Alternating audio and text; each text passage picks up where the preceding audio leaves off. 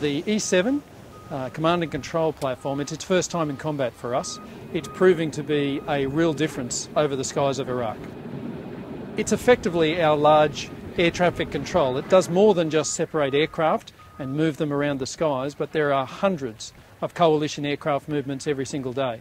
And part of its role is to pass them tasking, move them on to air refuelling assets that might be available, and pass information back to the Combined Air and Space Operations Centre that's also in the Middle East. It really is the airborne functional node that's making all this happen.